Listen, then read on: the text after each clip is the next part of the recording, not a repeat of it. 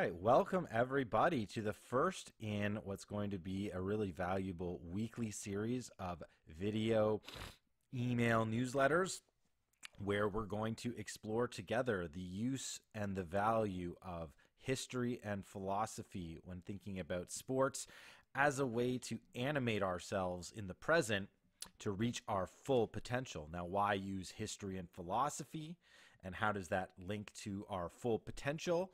Well, this is something that can't just be covered in one letter, one video, but something that involves a conversation between myself and all of you who are going to be coming on this journey with me in order to aim ourselves towards the best that we can possibly be.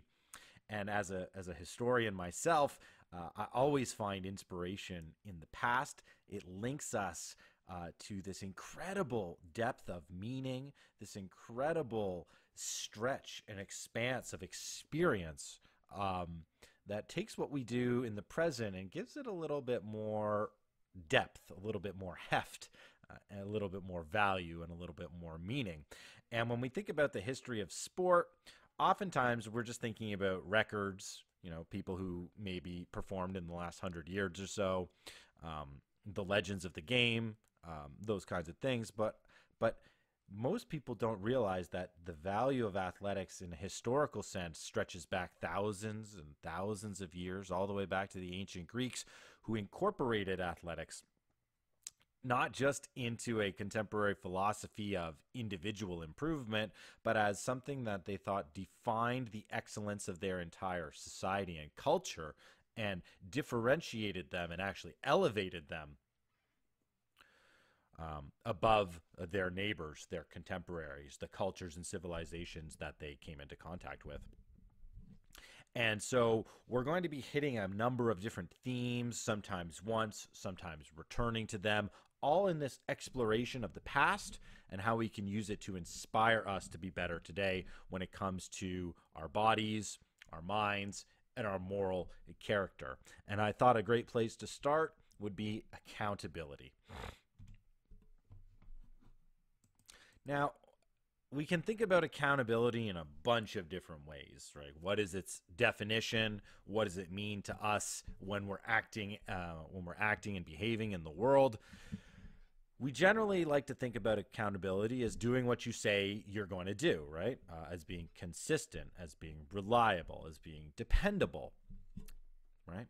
But I think in an athletic sense, when we're thinking about uniting body and mind together in a moral endeavor, and that's really kind of what the ancient Greeks thought athletics were all about, I thought that we could adapt the idea of accountability a little bit. And what I want you to think about when thinking about accountability is this idea here, right? It's honoring your goals to the finish, even when the outcome is not what you expected, right?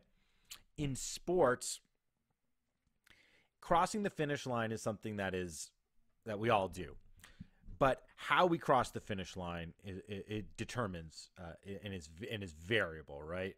If you're someone who's been training hard to win that gold medal, but you finished across that line 8th place, right, versus somebody who thought they were going to be 8th place but somehow miraculously crosses first, there's one of those relationships which is a little bit easier to accept, right? If you have no expectation on your performance and you exceed those expectations, you're going to be pretty happy with yourself. But on the other end, you envisioned yourself triumphing or succeeding and things haven't gone your way. That's when accountability matters, right? It's very easy to fulfill your obligations when things are going well. But it's when things are really difficult and when things are really hard, that's when true accountability shines through. Because nobody really wants to measure themselves against the easiest times they've ever gone through. Like, what has that really proven to you? What has that shown that you are able to be depended on? Well, when things are easy, when there's no resistance, right? Anybody can be a strong person to lean on. But what happens when things are difficult? What happens when the going gets hard? Do you still show that same resolve, that same dedication, that same honor to your goals, that even though you're not going to necessarily achieve them, it's sort of a respect to yourself that you see it through with effort, dedication, and humility, not so much embarrassment, right? And when we start to think about accountability like this, we begin to understand why athletics, right, this physical demonstration, this physical performance, this physical sacrifice that we take really helps us understand why and how we should be accountable. Now, I'm not going to try and dive too deeply into the past in these short videos. If you're interested in the deep, nitty gritty, specific details, I got an offer for you. Don't worry. Okay. But the ancient Greeks conceived of athletics, and why we celebrate and why we venerate the athlete is through their embrace of struggle, their embrace of sacrifice. And indeed, this is the very reason why the ancient Greeks revered the athlete. They found that their acceptance of struggle and sacrifice en route towards achievement was exemplary of the highest virtues in their society. And this comes directly out of Greek mythology, Greek religion. So athletics were intimately tied to Greek athletics. They were performed in front of temples, right? The Olympics were held at the foot of Mount Olympus. This is where the Olympian gods sat. And they even had a patron saint of athletics, or a patron saint of the gymnasium, the mythological figure of Hercules or Heracles. And there's this incredible moment in the story of Heracles, right? Heracles is the one who goes on the 12 physical labors, and then upon completing them, he actually transcends his own mortality to sit amongst the gods. He becomes a demigod. But there's this moment in Heracles' life where he has to make a choice. He's about to enter into adulthood, so that transition from adolescence to adulthood, very, very symbolic transition in one's life. And he is given a choice. Two fairies appear to him, each representing virtue and vice, right? So vice tempts Heracles first to saying, if you follow me, I will give you all of the pleasures in life with none of the hardships. Like, you will not want for anything. You will have unlimited pleasure, and life will be easy for you. And you can see in this painting here that vice is represented by the lady in the blue dress and the red tunic, right? And she's pointing him up towards pleasure.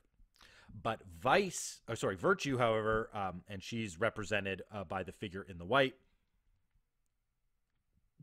She tells Heracles that the road to greatness, the road to true value, the road to meaning, and the road that is set out for you, that is your destiny, is not the easy road, but it's the hard road in life. And this comes from Xenophon. Xenophon is a historian, a Greek historian, an ancient Greek historian. And here he gives us a bit of the color of this exchange in Greek mythology, right? And listen to how powerful these words from virtue are. Hercules, because I know your parents and have observed your disposition in the training of your childhood, from which I entertain hopes that if you direct your steps along the path that leads to my dwelling, you will become an excellent performer of whatever is honorable and noble, and that I shall appear more honorable and distinguished in goodness. I will not deceive you, however, with promises of pleasure, but will set before you things as they really are, and as the gods have appointed them. For of what is valuable and excellent, the gods grant nothing to mankind without labor and care. So whatever it is that you aim for in your life, if you're not struggling towards it, and if it comes easy, then it's not truly meaningful, and it's not your true path towards it's not your true destined path, especially the path that will lead you towards greatness. And that gets me thinking about accountability. What do we owe to ourselves, right? When the tough gets going, do we shirk? Do we run away? Do we seek the easy road? Or do we travel on down the road towards ultimate virtue? And the athlete is one of the greatest representations of this accountability that we have. And this is one of the reasons why we celebrate the athlete, because in their public performance, by competing against each other, they exemplify and demonstrate to us the necessity of sacrifice in order to achieve greatness.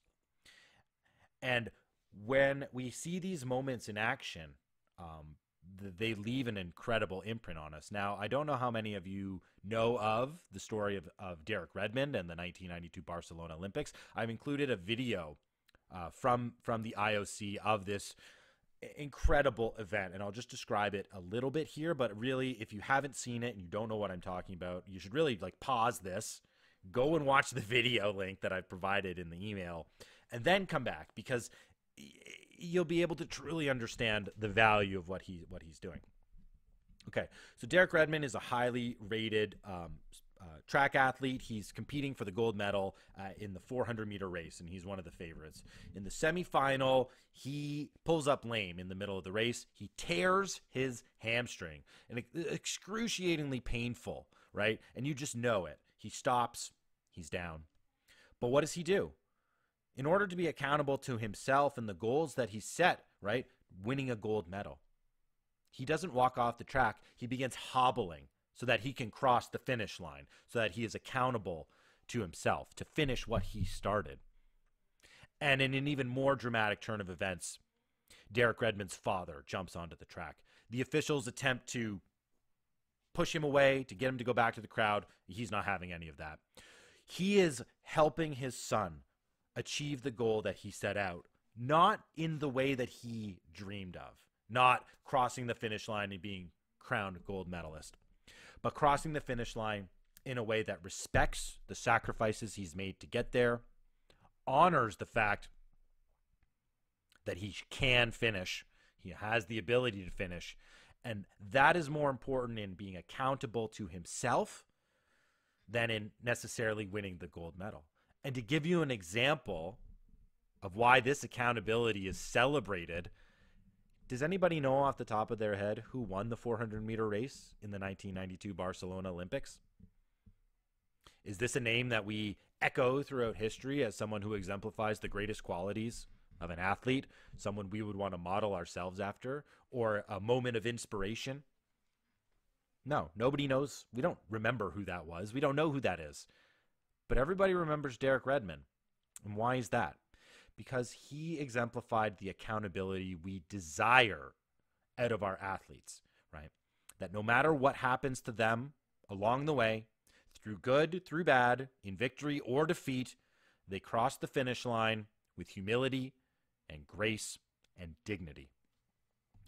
And this is a direct line from the ancient Greeks and their philosophy on what athletics meant and did in their society to what we want it to do. And oftentimes in contemporary society, we're not living up to those ideals. And we like to think that, and we joke about this sometimes, right, that sport can be a matter of life and death for some people and that they should step back and not take it so seriously. But the ancient Greeks, they didn't have that idea.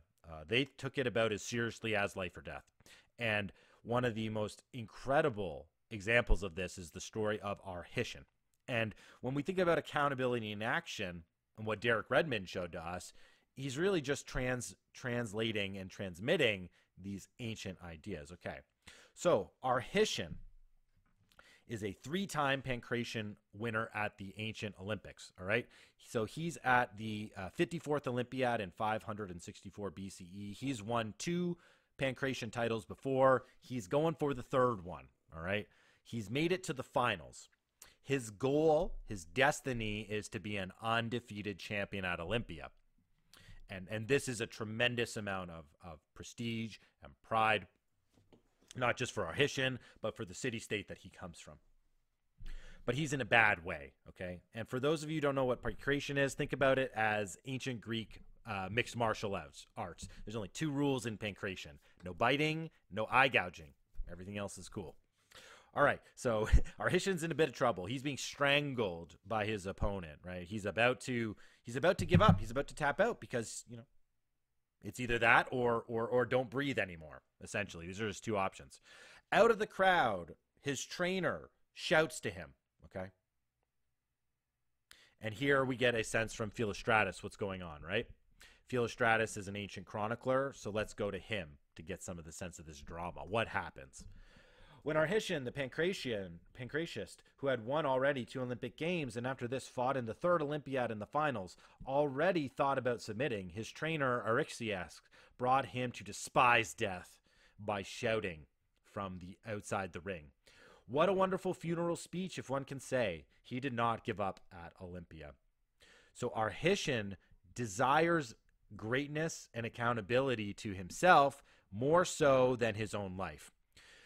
Before he dies in the ring, he's strangled to death. He grabs the toe of his opponent, breaks it. The opponent screams in horrifying pain and gives up. Arhicchion dies at the same moment. The Greeks who are in the crowd are now faced with this difficult choice.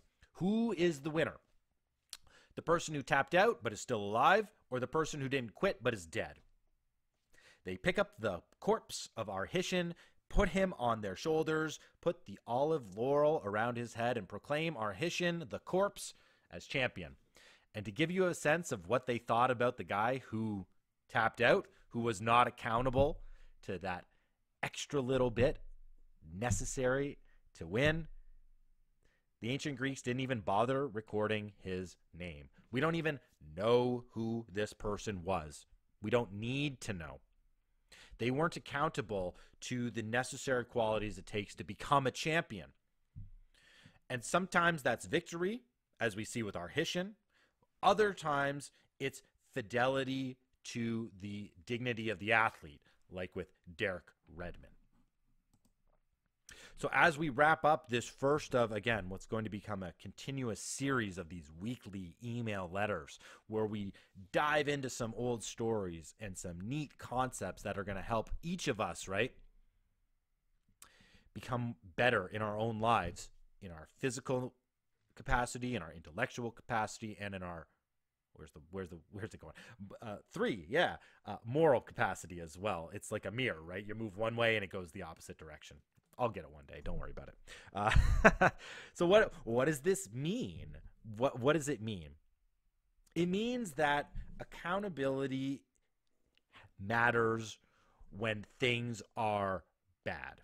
It doesn't matter so much when things are going well because anybody can show up when things are easy. The value of athletics is it trains us in these moments of discomfort, in these moments of pain, in these moments of adversity. And sometimes we don't get through it, right? When it comes to Derek Redmond, what a tragic story. But it's not so much the moment, it's what our accountability says about our character in that moment.